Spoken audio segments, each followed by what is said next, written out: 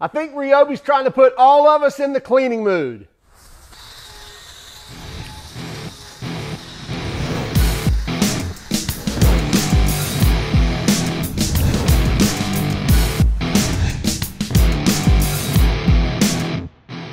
This is the RYOBI power scrubber. Specifically, it's the soap dispensing power scrubber. Runs on their 18-volt 1+ battery system, and yeah, it will even take the bigger batteries, and we'll go over the details in just one moment. Let's take a closer look, as always, and look at the details of this unit. We'll take it out and actually use it, then come back and talk about what we thought of it. As you can see, the soap residual that's already on the power head. This is the RYOBI PCL1701B for the bare tool. If you get it without the battery, you can also buy it with a kit with a charger and a 2 amp hour battery, but this is the bare bones kit. In other words, we don't have a 2 amp hour battery here, but again, it's the PCL1701, and this is a power scrubber. It runs on their 18-volt battery platform, but it's not just a power scrubber. They came out with the power scrubber, I think, a couple of years ago. They have the little short one, they have kind of a medium-sized one and a longer one, but this one is not only telescoping, so you can extend it, as well as it is a soap dispensing power scrubber as well. You get this little container here, it screws on the side of this unit, and then you see a hose bib right there, stainless 3/4 inch hose bib, so you can put your standard garden hose in there, clamp it down, and it's going to actually use the water and flow through here and into this soap container. So it comes with some soap solution, and you pour it in here. The water is going to come mixed with it and actually draw it out and go to the head of the unit. Now, on the flip side right here, you can see we have a dial here where we can choose none, which basically means you won't get any water, or we can just turn it to water, which obviously we're going to get water going to the head, or soap and water, which is going to dispense this soap solution with the water out to the head. Now we have a power button right here, and it's basically push on and push off. And then we'll see a cord sticking out right here. It's really not a cord, it's actually the cord and the water tube that's picking up from here and flowing through, because the telescoping portion right here, if I loosen this up and bring it in, you see that getting longer and shorter. So that's what that cord's sticking out for, because when we telescope it in and out, it has to have some place to go. Now, in its shortest position, from the top of the head down to the bottom, looking at 45 inches. And if we go full extended here, then we're looking at about 58 inches. Now, to the handle, probably looking a lot less. From the head to the handle, about 48 inches extended. But we can lengthen this as we need to for a better cleaning position. Get a secondary handle here or an auxiliary handle where you can hold on with a second hand, making it easy to maneuver this power scrubber. Now here on the business end, it also has an indexing head where we can set, I believe, 6 different locations. So that's all the way one way. 1, 2, 3, 4, 5, and 6. So 6 different locations. So that would go straight up or on your ceiling or wherever you're needing to clean. Now you'll notice the hose that comes around here, and you see a directing nozzle right there. So depending on what size brush we're running, we can aim that nozzle wherever we need to. Now, it really doesn't go side to side, it just goes up and down. If you're running a real small head, then you can aim it pretty far down. Now, it comes with this medium bristle, the yellow bristle brush, and this is a 6-inch brush, is what it says. And basically, it just turns about 90 degrees. So line up that star, that triangle, and then turn it, and it locks in. And now that's locked into the unit and ready to go. Now, I know one of the questions was asked when we reviewed the power scrubber a long time ago was, would it accept the larger batteries? Here's a 9 amp hour battery. Fits in here. Get a nice waterproof or water resistant casing there. And so now our battery's in, 9 amp hour, no problem. And again, push on, and it's going to stay on. And you're going to get, I believe it's 210 RPM would be no load speed. And it's a pretty torquey unit. You can put some pressure on it, and it's still moving. It does have an override if it does get hot, which I'm assuming doing something like that.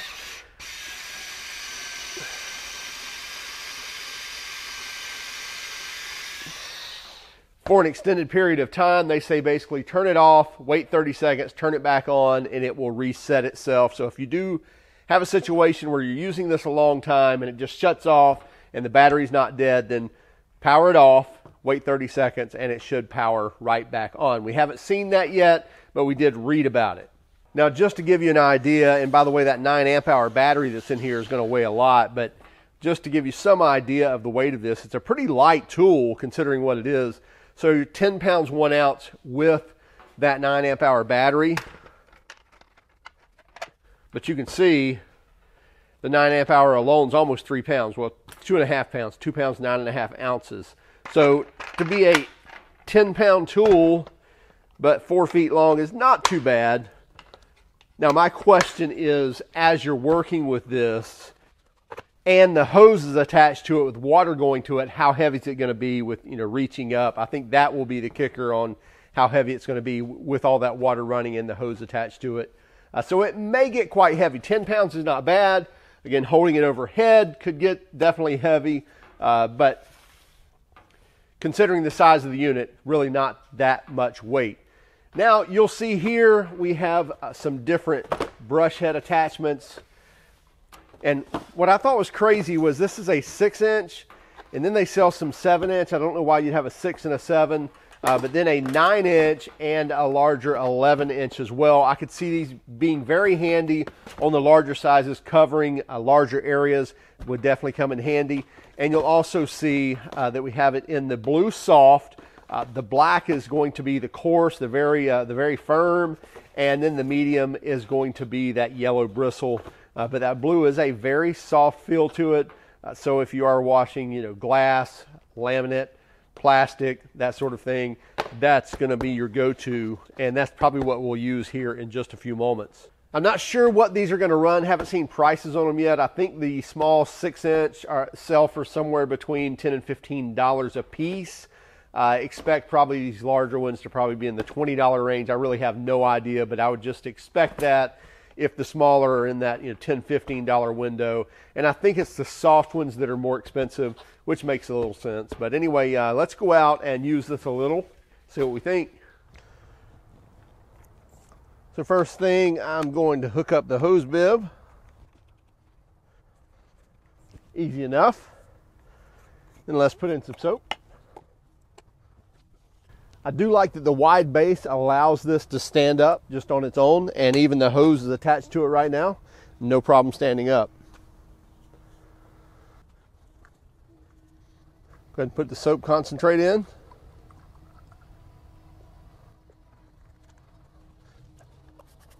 Okay, so I do have my water turned on to the hose. I've got this turned to none, so I don't have any water leakage. That was another question I was going to have, is it going to seal well? So I have my hose already on wide open, no valve in between, and the valve here is definitely keeping that from running past. Now let's see here, we'll turn the water on. And so now we see we're getting spray out of the head. And it's spraying right there above. And again, we can turn this down to wherever we need to.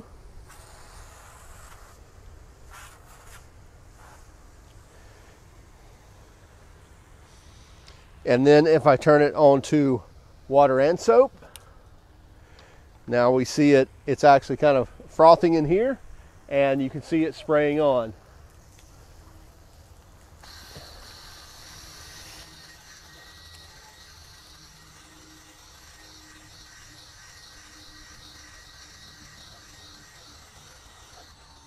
After I got some soap applied to it, I turned the water and soap off, suds it up pretty good. I think we've made quite a difference. Now let me turn just the water back on.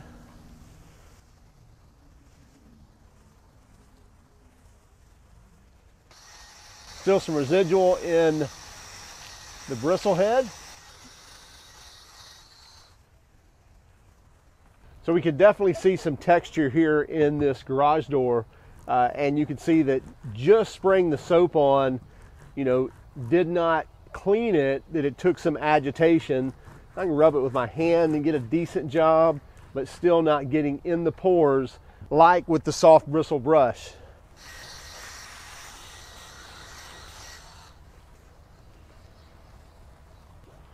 My concern about it being heavy with the hose on there is really not that bad. Can you feel a little bit of weight? Yes, you can. And again, if we were holding this high, it might get to us pretty quickly, but it's really not bad when you're holding it kind of right at waist level or just about neck level. Again, apply some soap.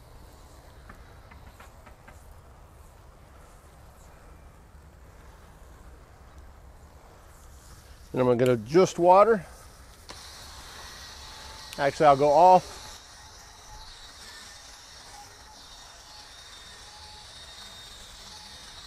I'm really just letting the tool do the work.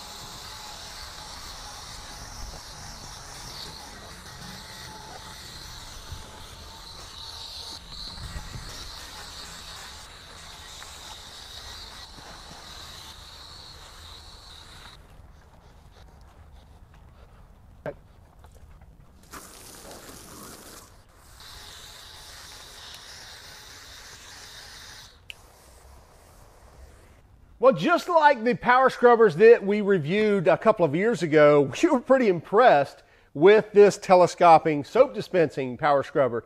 Pretty much the same setup as far as the head on this than the old one. So the power's there. It only turns 210 RPM, so it's not like it's polishing it off. It's actually moving kind of slow and steady. Got decent power, as you can see. I kind of laid on it pretty good and still couldn't stop it.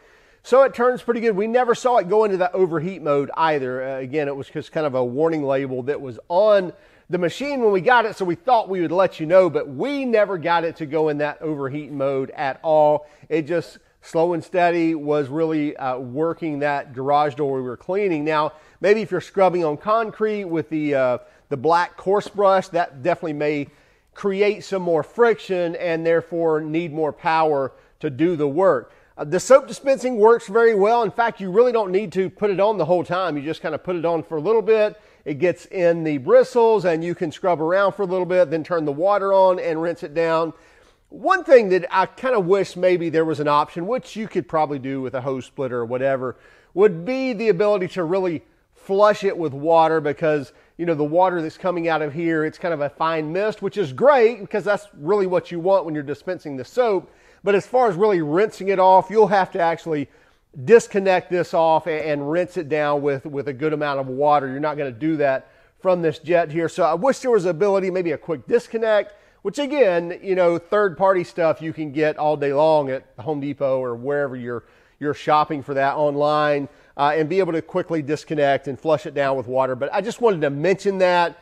This little jet up here is not going to flush that and rinse all that soap off with just that little bit of mist there. But the misting worked great for the soap. It did a great job of dispensing the soap. Definitely did plenty of soap. And the scrubber did a great job of scrubbing. And the soft bristles did not hurt the finish on our garage door at all. Now, I don't think I would have gone to like a medium bristle. Some people probably would. I'm just kind of I don't know. I really don't like using any type of brushes on a painted finish. So that's why I went with the soft. You can definitely step up to an 11-inch, a lot bigger brush to cover more area, and even step down to the 7-inch and even the 6-inch. I'm not sure why we've got a 7 and a 6. I am curious. I have not done this yet. Supposedly, that was a 6 that came with the unit. Yeah, and I guess it's just a bit smaller than the 7-inch. And one thing I'm noticing here is the one that came with it is kind of a flat face, and these newer ones kind of have a concave look to them. So looks like they're kind of covering more area and being able to roll the sides on this versus the old ones where you just kind of flatten it out. So looks like these newer, maybe the Vortex bristles or Vortex brushes have that rounded edge on them to be able to, I don't know, round over and be able to clean it in easier corners, things like that. So that's pretty cool that the newer bristles are not that flat face design. Hey, we'll have a link in the description. I believe the tool is out. These brushes, these extra brushes are not out yet. We'll make sure to fill in that description when we do have links to these. $169 for the bare tool, $199 if you want to buy it with a 2 amp hour battery and a charger. So check it out. Also keep track of us on Instagram, Facebook, Twitter, and even TikTok. And if you don't mind, would you hit that like and subscribe button if you haven't done so already? And by all means, if you hated our video, well then, give us a thumbs down. But would you let us know in the comments why? Have a great day and keep smiling.